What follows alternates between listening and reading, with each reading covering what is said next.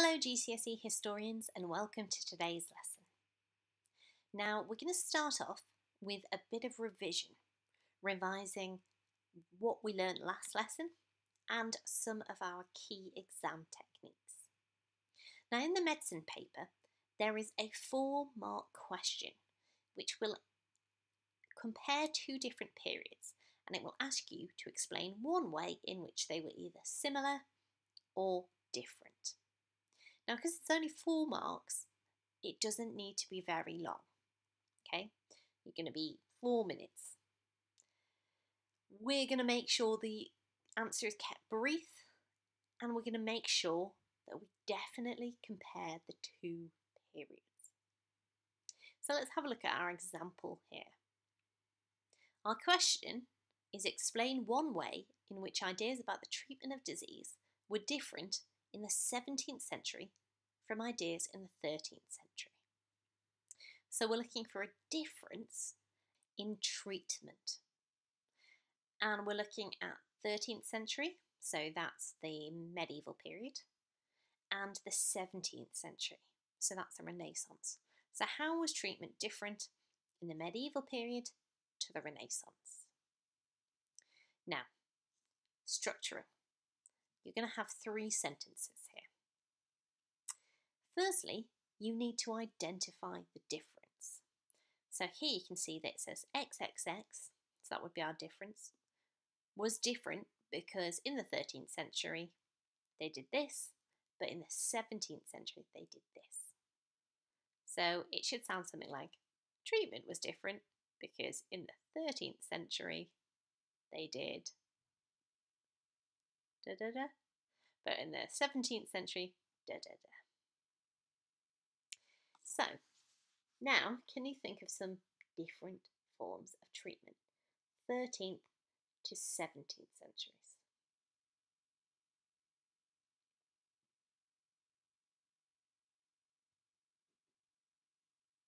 One that immediately springs to mind for me is transference. That's new in the 17th century, isn't it? The idea that if I lie beside a sheep, the disease will go into the sheep. Or how about New World treatments? Okay, new herbs and spices being brought over from the New World. Tobacco would be a good one. So, could you now try and answer me this question? Use the italicised sentence starters, 3 sentences. I'd recommend leaving a line in between each to help your examiner see where you first of all identify the difference and then you back it up with evidence from what it was like in the 13th century and evidence from what it was like in the 17th century. Don't spend any longer than 5 minutes doing this. Off you go.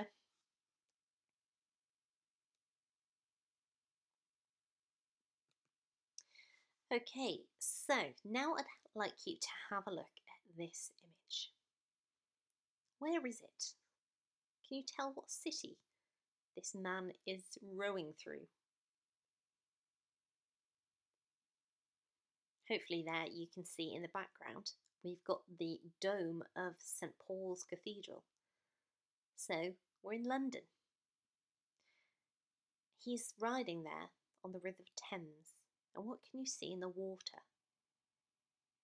We've got filth, rats. Not quite sure what it all is, but does not look good. The air looks quite polluted, doesn't it? And who is the figure rowing on the Thames? He's death. So, what is this referring to? It's referring to the outbreak of epidemic disease, which was particularly bad in the capital city, London, in the industrial period. Now check out this modern photograph. Today we're going to be looking at one of the largest killers in the industrial period, smallpox. We're going to work out what smallpox was and how they developed the first treatment, well, not treatment, sorry, prevention for it. So, how did they prevent so many deaths against a great, horrible disease like smallpox?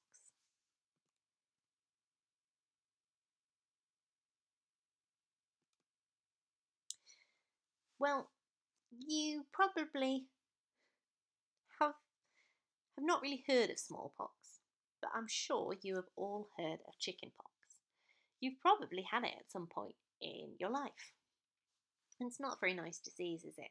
You tend to get it when you're little, and you get lots of red kind of sores on your skin.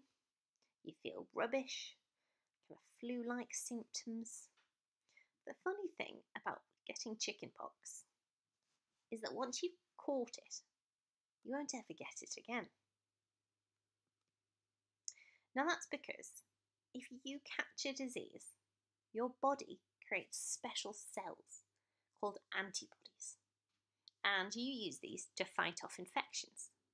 So as long as you survive the infection, your body learns how to fight it in the future. That makes you immune to further attacks of that disease. Now, being immune means you can't get it again. So this is what we're hoping for with COVID, isn't it? That we'll all become immune.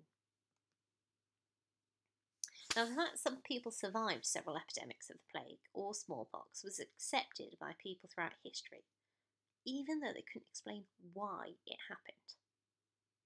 And this practical knowledge led to a procedure called inoculation. Inoculation was first developed in China, spread through Asia, into Russia, and eventually made it to Britain. Now, inoculation is essentially giving yourself the disease. So what they do is they would catch a mild dose of disease so that later on they wouldn't get a really nasty form of the disease that would kill them. So they would have built up enough immunity to survive if the nasty form of the disease came through. So in the industrial period, they had special physicians who got a lot of money by inoculating people, by charging them to inoculate.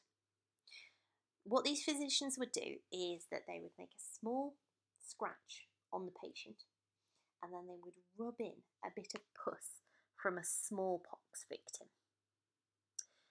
That gives the patient a mild dose of smallpox, which they hopefully recover from, and then they're immune.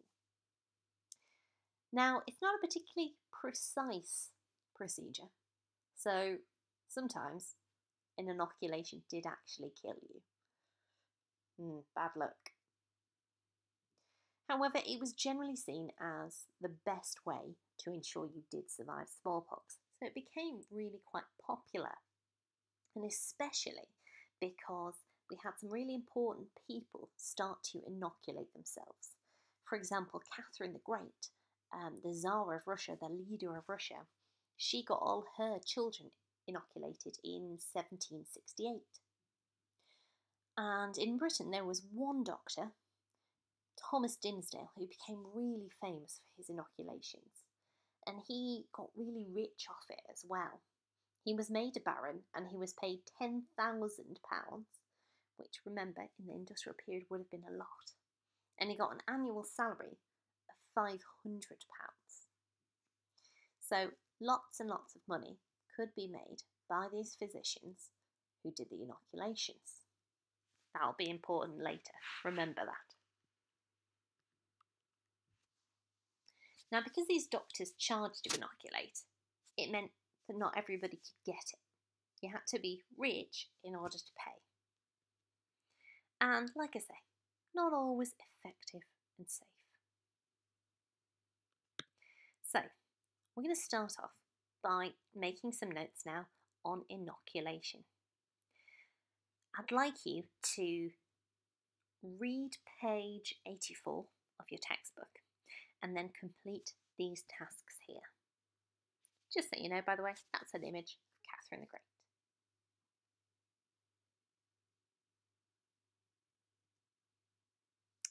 Fantastic. So now we know one way they tried to prevent smallpox.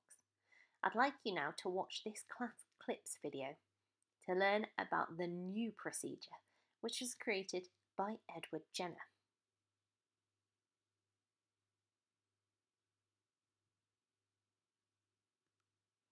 Now here is Edward Jenner. He was a country physician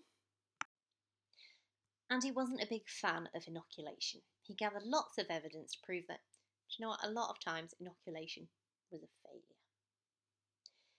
He was, however, a good scientist, or rather he had a science eye, because out in the country he noticed that those dairymaids who caught cowpox never seemed to get smallpox.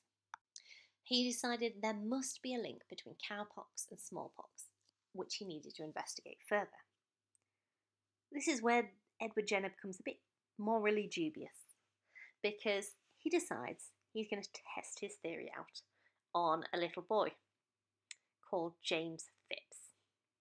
So, firstly, he infects James with some cowpox, and James recovers, and then Jenner goes back to him, and this time he infects him with smallpox. Luckily for James, he didn't catch the smallpox. So Jenner says, right, clearly cowpox makes you immune to smallpox. And he starts to repeat his experiment on lots of local people. And then he writes up his findings in a book called An Inquiry into the Causes and Effects of the Variola Vaccine. So this is the moment we first get vaccinations in history. Now the word vaccine actually comes from the Latin vax, for cow. Okay, so you can see why it comes out of this experiment to do with cowpox. So, a really important breakthrough. I think especially these days with COVID, we understand how important it is to vaccinate ourselves so that we are preventing disease from spreading. Because that's better than treatment, isn't it? If we just never get the disease in the first place. I'd like you now to use page 84 and 85 to complete this, this slide here, which looks at the different factors which led to Jenner's development of the vaccination. So, how did he communicate his ideas? How did he use scientific thinking to develop it? And what role did the government have in promoting and spreading the idea of vaccinations?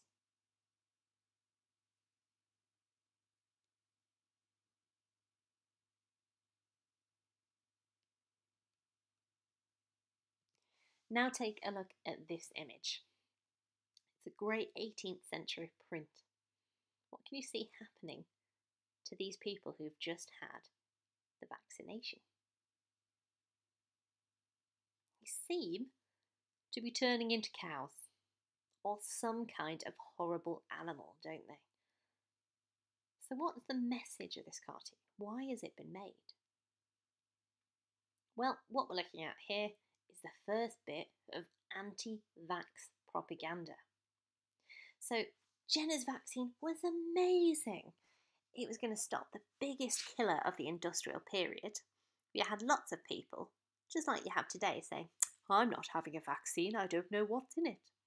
So there was lots of opposition to his vaccination. Some people said because it came from cows, it went against God to be mixing man and cow. Those inoculators who'd made lots of money tried to discredit Jenner's theory because Jenner, like a nice person, was doing it all for free. So they weren't going to make any money anymore.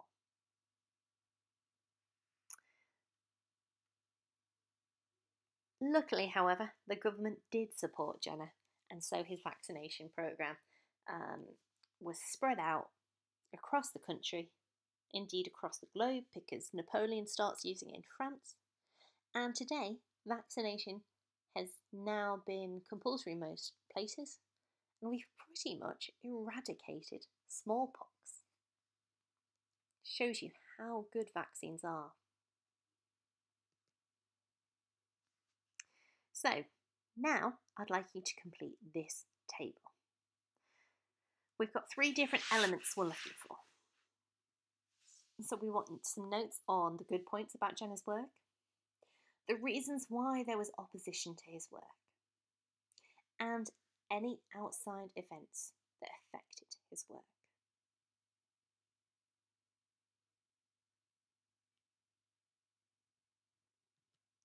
Lastly today, have a look at this question. Now this is a 12-mark question, so it's asking you for 3 P paragraphs.